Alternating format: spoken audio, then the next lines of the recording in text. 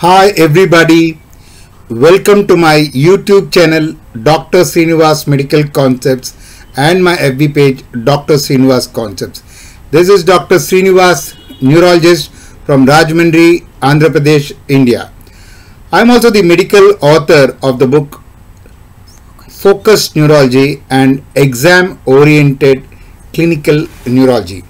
My email is sreeklpm@gmail.com. So today we are going to talk about concepts of motor system. So concepts of motor system part 1, that is approach to motor system. Motor and sensory systems, although separated for practical clinical purposes, are not independent entities but are closely integrated. The following parts of the nervous system are engaged primarily in the control of movement: the lower motor neurons and the upper motor neurons.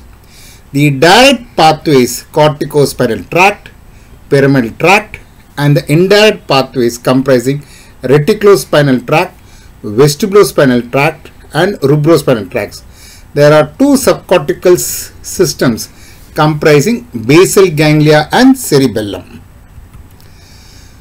Now let's talk about the lower motor neurons. The large motor neurons in the anterior horns of the spinal cord and the motor nuclei of the brainstem, the axons of which comprise the anterior spinal roots, the spinal nerves, and the cranial nerves innervate the skeletal muscles.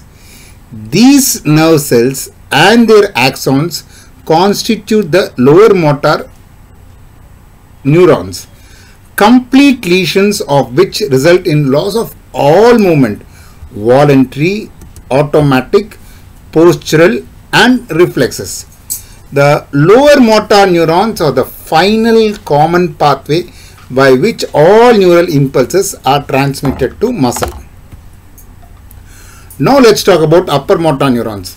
Upper motor neurons constitute the direct pathways, that is the corticospinal tract or pyramidal tract, and the indirect pathways, that is the reticulospinal, vestibulospinal, and rubrospinal pathways. The pyramidal tract, the direct pathways, they constitute the motor neurons in the frontal cortex adjacent to the Rolandic fissure, that is the motor strip, and descend from the cerebral cortex, traverses the subcortical white matter, which is known as corona radiata, then goes to internal capsule, cerebral peduncle, that is of midbrain, basis pontis of pons, and pyramids of the upper medulla, some connecting to the motor nuclei of the cranial nerves known as the corticobulbar tract, whereas others come down, decussate in the lower medulla, and continue its caudal course in the lateral column of the spinal cord and connects to the anterior horn cells known as corticospinal tract. So upper motor neurons constitutes two components, corticobulbar tract and corticospinal tract. Likewise, lower motor neuron also consists of two components, the cranial nerves and the peripheral nerves. Now we'll talk about the indirect pathways of upper motor neurons. Several brainstem nuclei project to the spinal cord: the pontine and medullary reticular nuclei, the vestibular nuclei, and red nuclei.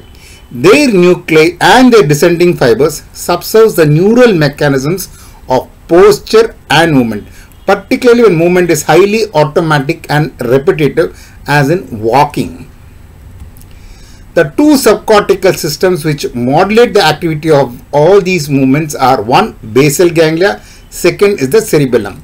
Each of these systems play an important role in the control of muscle tone, posture, and coordination. I have written a book, Exam Oriented Clinical Neurology, wherein I have put all the important 5 chapters which constitute the clinical neurology exam, namely history taking, general examination pertaining to neurologic examination, the neurologic examination, hemiplegia and paraplegia. It will be useful for both undergraduate and postgraduate students. So if they are interested, they can buy this book, Exam Oriented Clinical Neurology, published by White Army. The other book I have written is Focused Neurology, wherein I put all the important concepts of neurology in a question answer format. This book is available online from all leading booksellers including Amazon. So if interested, this book could be purchased online. I hope you have enjoyed listening to these wonderful concepts of motor system and its approach. If you have liked it, please like it, share it, but do subscribe my YouTube channel, Dr. Sreenivas Medical Concepts, and my web page, Dr. Sreenivas Concepts. Thank you. Bye.